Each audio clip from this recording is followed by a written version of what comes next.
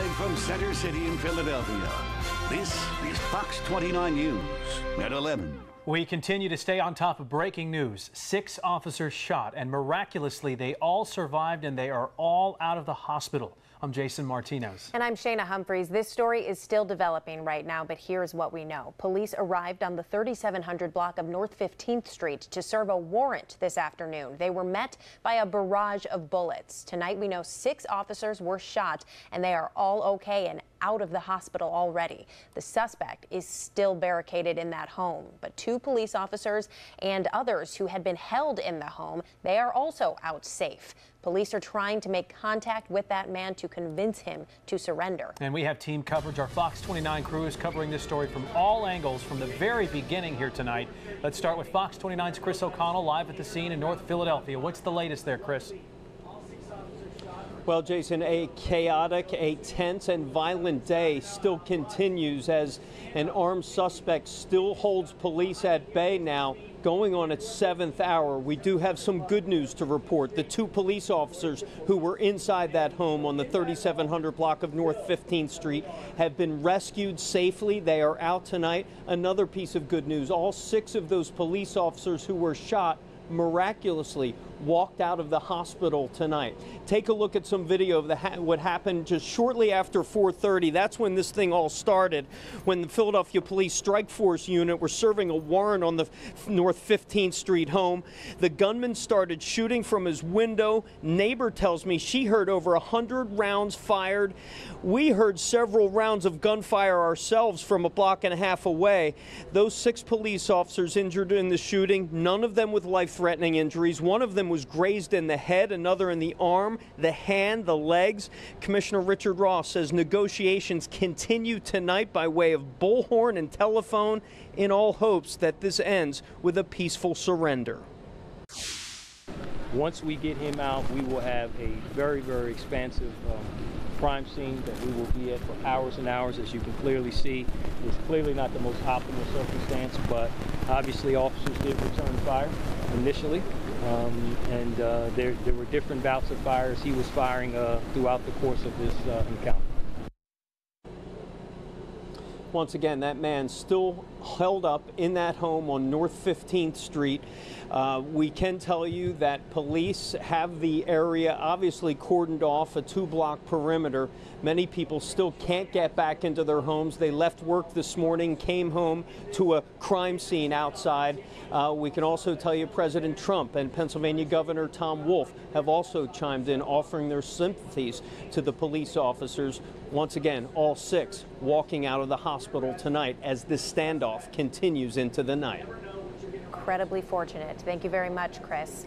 Let's go out to our Shawnette Wilson now. She's not far from where Chris is at 15th and Erie. Well, so Shayna, we've been talking all evening about crowd control and police asking neighbors to stay in the house for safety reasons. But, you know, it's not just people out here wanting to see how this is going to unfold and what's going on. You have some people who just have not been able to get home all evening long. There's a young man out here right now with a baby. He's been out here in the rain trying to get to his house, which is just a few feet away from where the street is blocked off. Police telling him he can't go there right now. So again, as we take a look at the scene back here, we can see it's still very active. Police have lit up the area. We are actually back where we were earlier this evening before we were moved back to the end of the block here, and you can see SWAT, police cars, a fire truck still on scene here as they work to resolve this situation. This is very much a day that has affected this neighborhood tremendously. Again, as I said, people have not been able to get back home. People just remembering the gunshots and everything they heard as this unfolded, series and series of gunshots all evening long. We want to go ahead and hear from a man who we spoke to earlier today about what he heard as he was making his way around the neighborhood. You heard several gunshots, and then you seen cops coming down the side street that's north of Venango. They were running off the block, telling everybody to go back. And then you saw SWAT come in, and then after SWAT came in, you heard the sound like the Armageddon siren. And then that's when they started yellow taping off the block. You could hear that sound going throughout North Philly. Oh yeah, definitely. That's when everybody went back, because all these streets was full of people. But that's when, like, people went inside that building right here. People went inside the church. The cops were saying you're safer either blocks away or inside. Talking about police officers trying to keep people out on the street safe here, what is the feeling you get being out here as we hear that we've had several of our police officers shot here in the city and that this is still very much unfolding? You just gotta, I guess, stay alert, stay aware. I mean, with the mass shootings going on and now you got this, you just always gotta be safe and aware of your surroundings. And as you've been watching here live all evening long, still, of course, a very high police presence in this area right now. We're looking at police officers manning this area where residents are being blocked off from the intersection by caution tape. And again, as we mentioned, many of them have not been able to get home all evening long. Some of them live just where the police officers are standing and have not been able to get home and don't know when they will be able to. So again, still a very fluid situation, and we're on top of it until it ends. Back to you. All right, Shawnette Wilson there live in the neighborhood where this is going on. And another active place was Temple University Hospital, and that's where our Fox 29 reporter Jennifer Joyce has been all day. And we've heard from the police commissioner there, the mayor, lots of activity at that hospital tonight, Jennifer. Yeah, and you know what, it's calmed down tremendously, but what we've been hearing from Mayor Kenney, from obviously Richard Ross, the commissioner of the Philadelphia Police Department, is not only how good these Philadelphia police officers are at their job, but how incredibly brave they are as well. You know, Richard Ross, he detailed that it was a SWAT team who was able to get the 2 Philadelphia police officers who were held up inside of this building with the suspect out without the suspect even knowing. And tonight we have been able to give you the good news that all 6 of the police officers who were shot today have been released from the hospital. Let's take a look at some of that video. You can see one officer, the first one, he has bandages on his arm, standing by as members of the police force salute him. The second officer's the one that had the graze wound to his head. And as we watch this video, it was important for Mayor Jim Kenney to make a political mention and to bring up gun control, saying that these officers don't deserve this. They don't deserve to be fired at repeatedly. They need our help, and it needs to come from state and federal government. But our officers need help. They need help. They need help with gun control. They need help with keeping these weapons out of these people's hands. I mean, I told you earlier, the 2 little boys that were, the officer had his head grazed just a little bit more, and those 2 little boys will grow up without their dad. Because this government, both on the federal and state level, don't want to do anything about getting these guns off the streets and getting them out of the hands of criminals. So that's a conversation that I'm sure will be coming up again and again over the next several days and several weeks and several months, and who knows, maybe we could potentially see movement. So we'll take it one day at a time. But the other thing that we were hearing tonight from John McNesby, that somebody upstairs, these are his words, somebody upstairs was looking down at these 6 officers, because it is amazing that all 6 have already been released and were able to go home to their families. Back to you guys. Guardian angel, it was a miracle tonight. Jennifer Joyce, thank you very much. We want to bring in Fox 29's Dave Schratweiser now live on the phone. Dave, you and your many law enforcement sources were key in our coverage of this awful situation today. What are you learning tonight? Well, Shana, let's give you a little bit of an update if we can. From what I'm being told by police sources tonight on the scene, the suspect is a 35-year-old man who has 6 prior arrests, including one back in March, and a case that was possession with intent to distribute narcotics that was nolle prossed by the district attorney's office. We don't know why that is. There were other charges that I believe are proceeding to court in that case, but he has 6 prior arrests from what we're being told. We're not naming him at this point. He has not been arrested and charged officially, so we won't do that at this point. But let me also tell you that according to police officers who were on the scene, they believe he's armed with an AK-47 style weapon and possibly several handguns. Just from the rounds that were fired at police, you heard Police Commissioner Ross early in the evening say that several of those rounds struck an armored personnel carrier used by SWAT, that he fired on that vehicle and did some damage from what I'm being told. But again, I'm also told that he stacked furniture in front of entrances to the home so to prevent police from getting into the house. Again, 2 police officers were rescued from a second-floor window, extricated from there along with 2 prisoners. I spoke to someone who spoke to those 2 officers directly, told me they came out, they were in good shape, they were in good condition, and they gave the kind of the thumbs up. They were all good, and that's great news to hear. The 2 prisoners were also safe. Again, that suspect, 35 years old, is still in the home as we speak, may still be armed with those kind of weapons I already spoke about. Don't know how much ammunition he has. Police have spoken to him. They continue to speak to him. The obvious end they want here is for him to come out and surrender those weapons. You heard the commissioner also talk about what a gigantic crime scene this will be, because he fired shots out the window at police in the building, at the police officers on the second floor. Police returned fire, so there'll be shell casings and ballistic evidence to collect at that scene. The detective work is just starting here now. They will be interviewing the police officers inside, the prisoners, and others. But again, the primary concern right now is to get this guy out without any more shooting. I know Police Commissioner Ross very, very well, and I can tell you that he probably does not want to see any more gunfire if it can be prevented. And they will make every attempt they can to get this guy out safely and to prosecute him to the full extent. And again, gigantic crime scene for them to process tonight. But what a night for Philadelphia police that all 6 officers could return home. A little perspective historically, if I can. The last time something like this happened was in 1970, when 7 police officers were shot over a weekend period in multiple incidents. One of those officers was killed, Sergeant Frank Von Kalm. That was back August 30th, 1970. A good friend of mine was also shot. Tommy Gibbons, who was a highway patrol officer at the time, was shot multiple times. He was forced to retire from the department because of his injuries. He became a crime reporter for the Philadelphia Inquirer and sadly passed away a couple of years ago. But that was the last time something like this big, almost 50 years ago, happened in Philadelphia. As you well know, we lost a number of officers about 10 years ago, 7 or 8 in a short period of time. So Dave Stratweiser, I hate to cut in here. We do have to take a break in a moment, but your experience, your deep contacts within the law enforcement community, key in giving our viewers answers today throughout this event. So thank you very much, Dave. And we'll be right back here on Fox 29.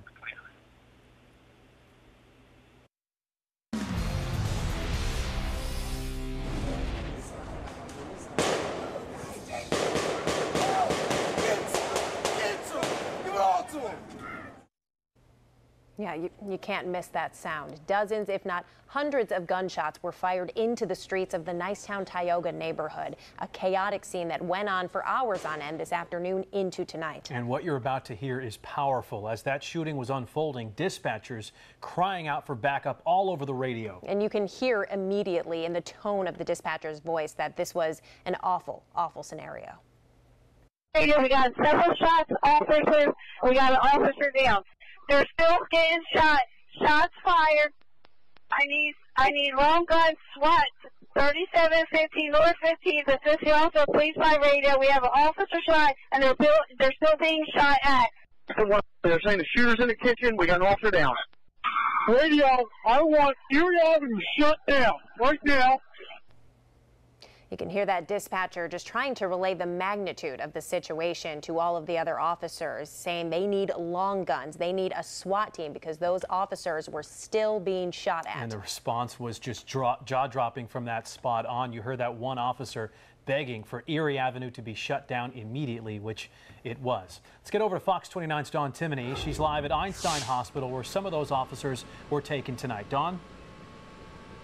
Well, Jason, the good news is that the 3 of the 6 officers who were shot, who were brought here to Einstein Medical Center, have all been released. All 6 officers home tonight with their families. So really a miracle. But as we were coming here tonight, we were right behind the mayor as his entourage and their SUVs were flying into Einstein Medical Center. This is video right now of the mayor as he left the hospital. Probably an hour and a half later, he spent a considerable amount of time with the officers who were shot here at Einstein Medical, and there was a steady stream of police vehicles with their sirens flashing and lights on, pouring into the hospital all afternoon long to check on their colleagues. And again, the good news is that all 6 of them, by the grace of God, have been released from the hospital.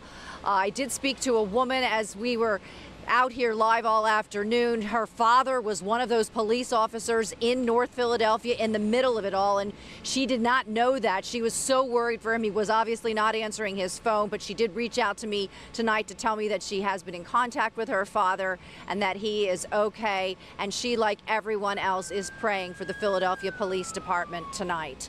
Back to you guys. So back to the breaking news that we've been following all day long. 6 officers shot in North Philadelphia today. All of them not only survived, but are already out of the hospital tonight. This all started when narcotics officers arrived on the 3700 block of North 15th Street to serve a warrant. They were met with a firestorm of gunfire. That suspect still barricaded in the home right now, but the 2 officers who were inside with him, they are now safely out. Police are still trying to get into contact with the gunman to get him to surrender. Yeah, and we're still, of course, going to be waiting to see what happens there. You've got that suspect inside. The person who caused this mayhem today through the streets of Philadelphia is still there barricaded. And so this situation, although we are breathing a sigh of relief for the officers' safety, all 6 of them, actually 8 of them if you count the 2 who are barricaded inside, although they are safe, this situation is not over yet, so we're staying on top of it here at Fox 29. And you can get all of the breaking news updates online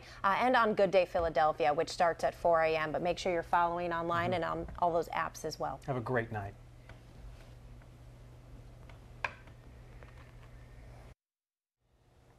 Jason Martinez here along with Shayna Humphreys here after midnight, and we are getting reports. We've just seen the suspect responsible for shooting 6 officers surrender here in North Philadelphia. Our cameras on the scene shaking. It's an active situation here. It appears that tear gas or something like it has been used.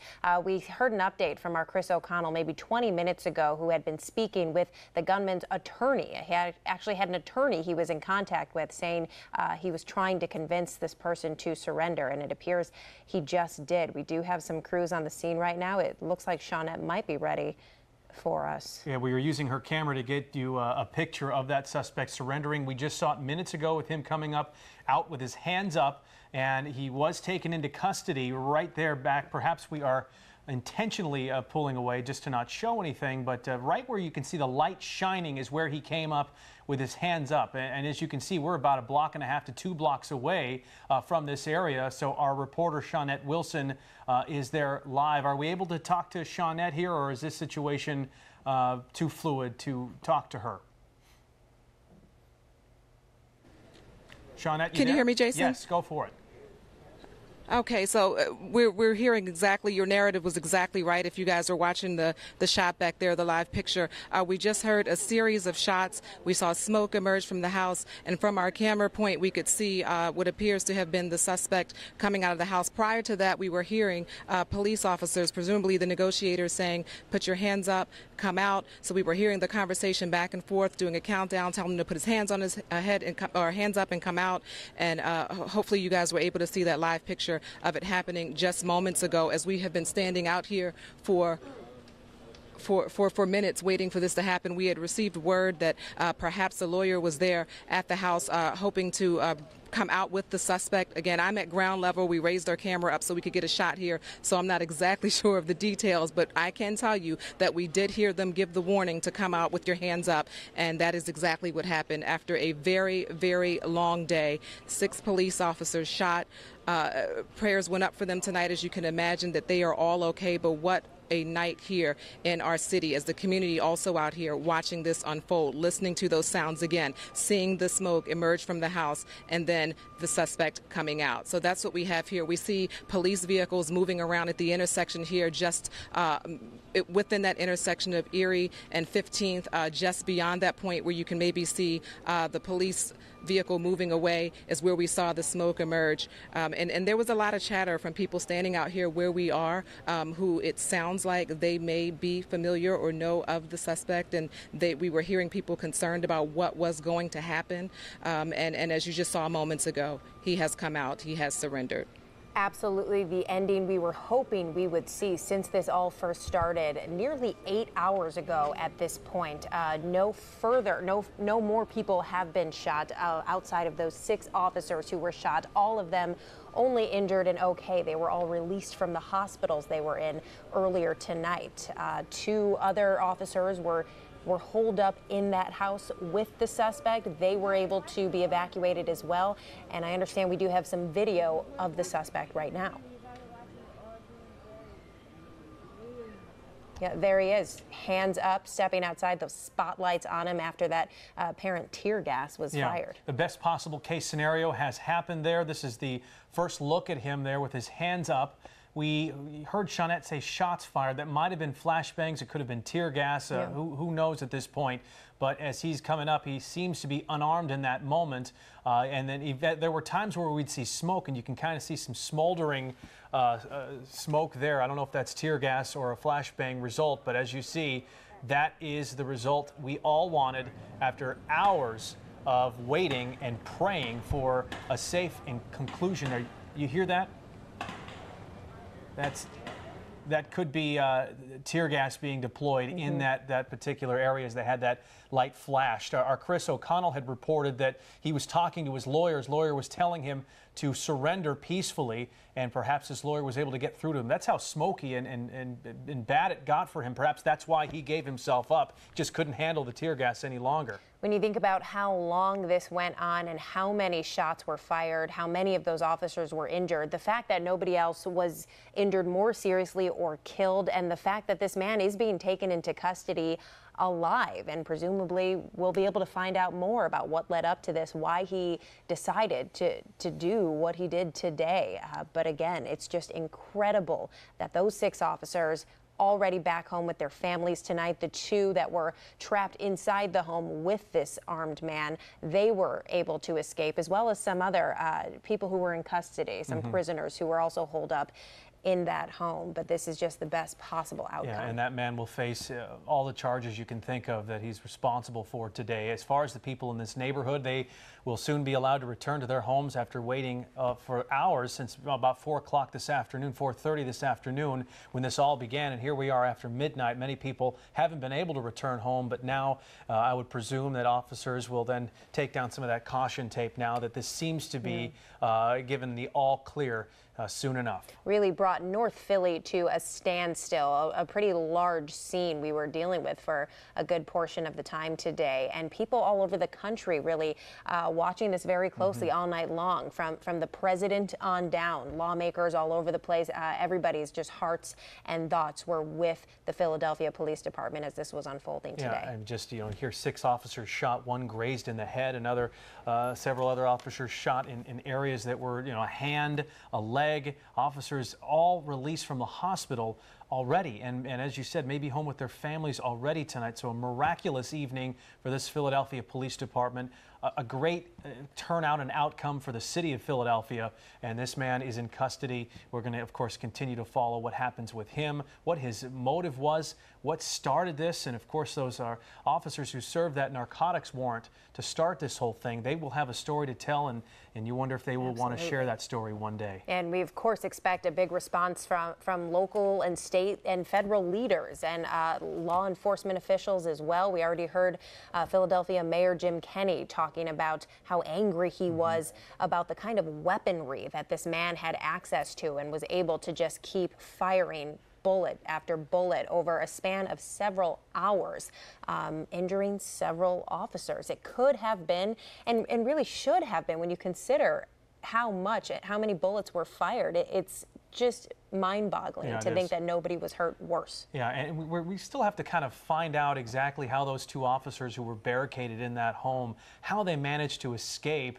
and sort of how all that came about. It took hours for this to happen, and that happened about just before 10 o'clock tonight, about 9:45, when the first reports came out that those officers who were barricaded in there for hours were able to safely escape. But that still left an hours-long standoff in this home with this suspect here and police who were patiently tried to talk to this man, tried to talk some sense into him, give him an opportunity to say whatever he needed to say. And there were times where our reporters on the scene just heard gunfire, an automatic gunfire, which we later found was an AK-47 rifle, automatic rounds being fired all over the place.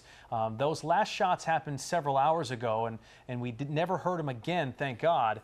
as we see now the safe surrender of this suspect, 35 years old, has a rap sheet according to our Dave Schratweiser, and here he is now. He's going to face, you name it, he's going to face that charge. Yeah, again, our Dave Schratweiser, his many law enforcement contacts telling him tonight this man was firing an AK-style weapon, possibly had handguns as well. A lot of ammunition, as we heard as the day went on.